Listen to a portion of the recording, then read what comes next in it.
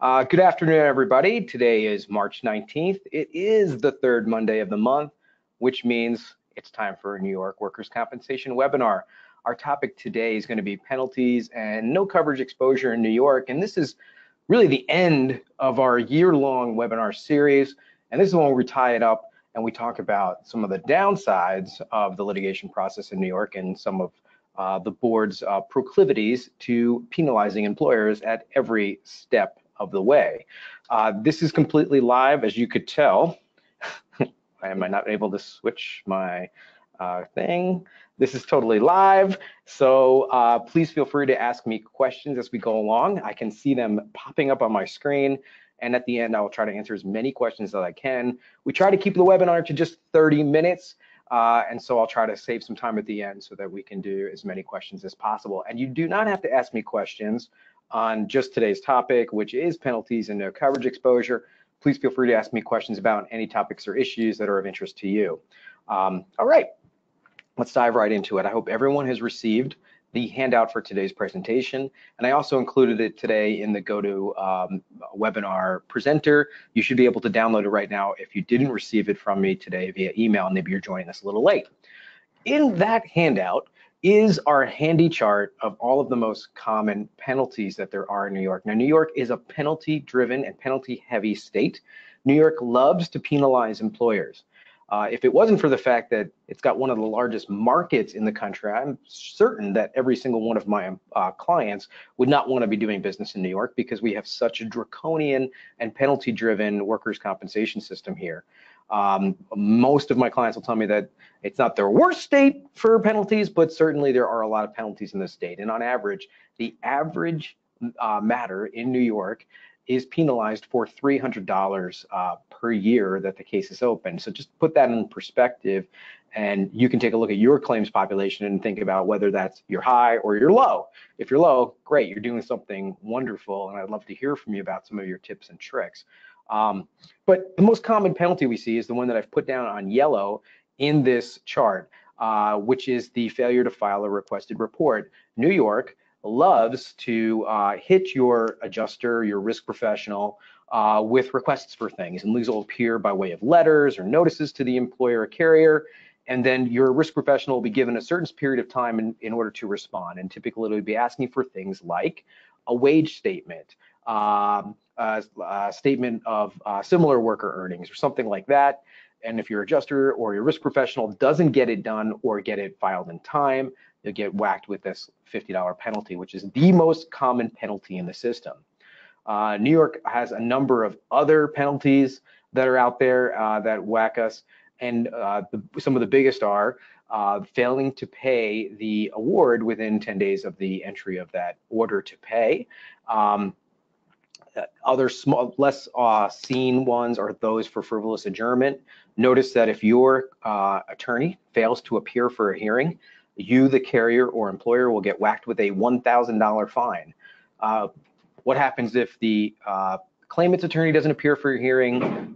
Basically nothing. They just reset it down for another hearing. So a great example of how skewed against employers the penalty scheme is in New York. New York also has, in our April 2017 reforms, and our workers' compensation law was changed dramatically in April of 2017.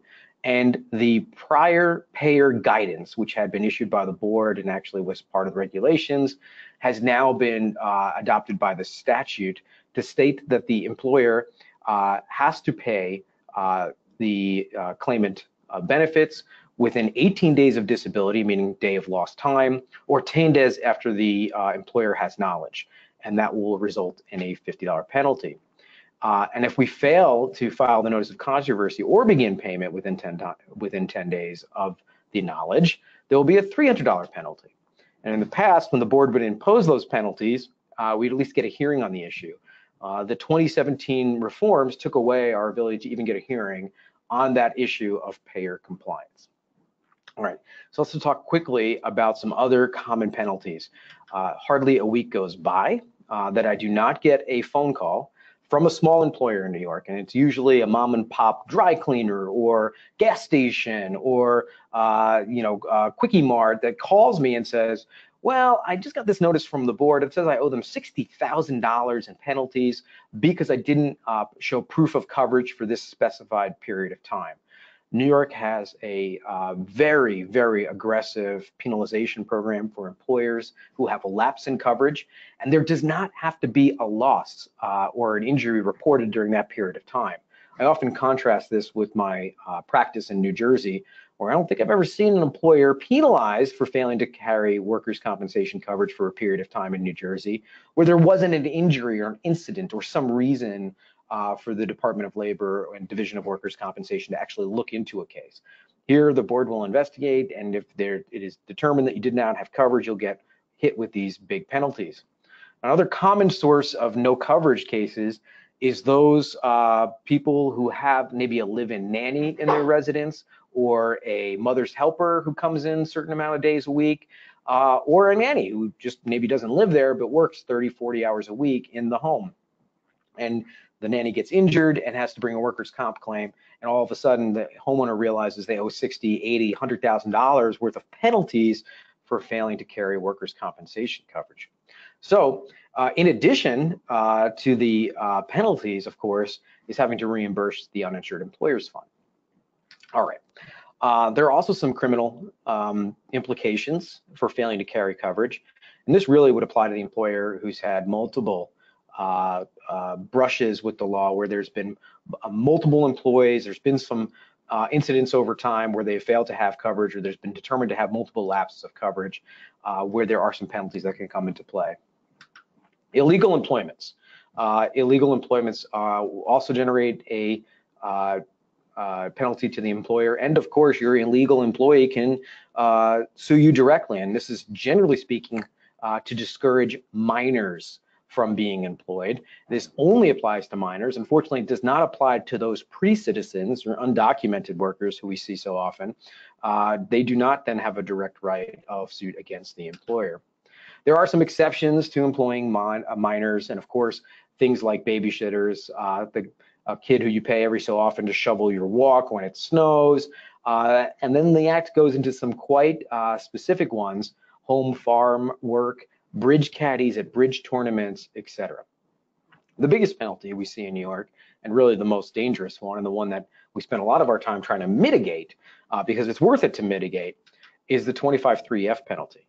And that's the penalty for a settlement or a order to pay compensation, and it's usually permanent residual disability. So think of a loss of wage earning compensation settlement, think of a scheduled loss of use settlement, or think of a Section 32 settlement, a lump sum dismissal settlement in this jurisdiction, in which the employer or carrier has failed to make the payment within 10 days of the notice of approval of the settlement. The word for this is draconian. It is 20% of the total settlement.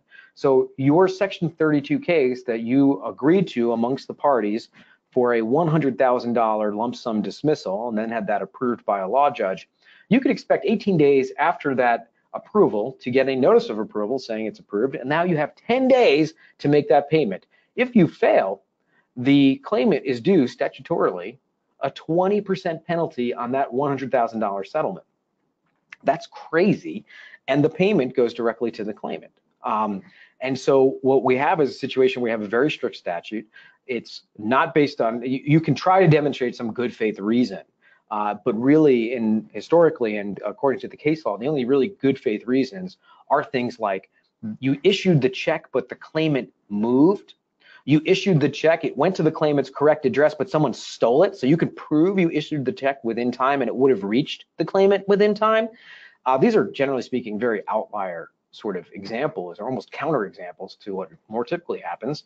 More typically happens is the attorney goes to court, comes back, says, okay, watch your mail, in 18 days you're gonna get a notice, and maybe the risk professional misses it and issues the check even a day late. Under our statute in New York, even a day late is gonna generate that 20% penalty. It's really a windfall to the claimant. And you can be certain that claimant's attorneys are very happy for this to happen because, hey, they're gonna get a fee. They're gonna come into court and argue, hey, this person's due this money. Very difficult to overturn. What we've done in the past to try to sidestep this issue of the penalty is try to negotiate something with the claimant where the claimant will withdraw the claim for the penalty, and instead we'll pay them an M&T. So in a case where we've got a section 32 for $100,000 and it would have moved perhaps $20,000 to the claimant as a penalty, we'll call up our adversary and say, listen, we're going to torture you. We're going to appeal the determination. We're going to make a good faith argument that it wasn't our fault, that this wasn't paid. And, we really let them know we put up a big fight here. And sometimes our adversaries will say, fine, can you make an M&T offer to our client? And this is really technically not supposed to be a way of sidestepping the penalty. And you can make this M&T payment. We'll say it's a transportation reimbursement for $10,000. Let's say that would be a very good outcome. The money gets issued directly to the claimant, and then they would withdraw their claim and in fact go to court and say, I'm not interested in the penalty. And that's the way that would work. But most of our adversaries have no real reason to agree to the M&T because the statute is strict and requires that 20% penalty to be paid to their client. So these are very, very, very dangerous penalties. And sometimes there may be a good faith reason, like carrier will say, well, my adjuster just missed it in e-case, the electronic docketing system, or the notice came, but maybe it went to our wrong office. The board doesn't care about any of that. And generally speaking, they will enforce that penalty. All right. There's another penalty that we see from time to time, and it's been used by the board to signal that they do not want to have too many appeals coming in, and this is the penalty for a frivolous appeal. This penalty for $500 that's payable to the claimant is really meant to dissuade appeals that are simply done for tactical purposes. Now, if you were here with us last month, I believe it was, we did appeals. You'll know that I do advocate the use of appeals for tactical purposes. And the reason for that is that in New York, when you file an appeal of the trial level judge's decision, you get an automatic stay of the issue under appeal, which is typically the payment. So from my perspective, I consider them highly tactical. I will often file an appeal where truly we think there's a limited chance that the case is ultimately going to be overturned on appeal. However, we'll do it simply to gain some leverage or some traction in a case. The board will routinely penalize us for those appeals where they see that there really was no legal grounds or merit to the underlying appeal, and that the appeal was done for tactical reasons. However, it may be a small price to pay for the opportunity to get 8 or 9 months of no payments going to the claimant, and then using that opportunity to try to negotiate or maneuver the case into the correct posture for a Section 32 lump sum dismissal, which is favorable to the carrier. And again, another example of where we would do this is where the board is going to impose a penalty of 20% on perhaps a settled case. You can go to court, have the judge order the 20% penalty, and then immediately appeal it, which then ties it up for 8 or 9 months. That's what's going to give you that leverage so that you can then go back to your adversary and say, hey, let's do this on an M&T. Let's not tie this thing up. Wouldn't your guy be happy with $10,000 right now as opposed to $20,000 10 months from now? And then hopefully you've got a claimant with a low future time orientation who wants the money today. All right, so that's kind of an overview of the appeal system, the penalty system in New York, and really goes into much more depth in that handout. Let's take a second now and see if I got any questions here. I'm hoping I got some interesting ones today to go into. Okay, get my cursor. Questions. Let's bring that panel out here. Okay, Michelle asks a great question, and I think this is something to touch upon just briefly. What about when the claimant appeals for frivolous issues? Interesting question, but it's pretty rare, to be frank with you, and here's why. We don't see that many claimant appeals. In fact, overwhelmingly, I would tell you, it's probably 2/3 of the appeals are filed by the employers or the carriers. Probably only about 1/3 of the appeals are filed by the claimants. The reason for that is they win most of the time. And then the idea of penalizing the claimant for a frivolous appeal, rarely done, if ever done. In those instances, I would imagine the claimant is trying to overturn a dismissal of their case in chief, meaning the court saying you either have no ongoing disability or there was no injury, did not arise out of in the course of, or they're simply not recovering. And they were appealing sort of a Hail Mary to try to get some traction in their case and maybe bring it back. But generally speaking, we don't see them being penalized for frivolous appeals, but that does speak to the sort of writ large issue in our penalty system in New York. It's almost all carrier penalties. It's almost all employer penalties. there are very few penalties that can accrue to the claimant. One of the only ones that has any teeth in it, and we do rely on this from time to time, is the penalty on the claimant who fails to file a pre-hearing conference statement. There is no penalty to the claimant, but there is a penalty to the claimant's attorney. They don't get a fee on anything won at the pre-hearing conference. So that's one of those rare situations where the claimant's attorney is actually penalized for some bad behavior. Again, it doesn't affect the claimant, it just affects the attorney's fee. Oftentimes, if you can raise an objection like that and ask for the penalty to be imposed, you'll get some traction in the case and get an adversary to come talk to you about maybe settling the case. All right, I'm looking down here. I don't see any other questions right now. No more questions? I'm kind of surprised. We do have a lot of people on. I'll talk for just 30 more seconds and maybe another question will come in. Navigate away from this slide. Next month, we'll be talking about employer-employee issues and defenses. We'll be talking about the independent contractor, special employment scenario, lent employees, all the different variations of employment in New York, including a discussion of PEOs and the special compensation situations that they can get themselves into or their employees into. So that will sort of restart or re-kick off our curriculum for the entire year. Our curriculum for this webinar runs essentially April to April. Let me click back and see.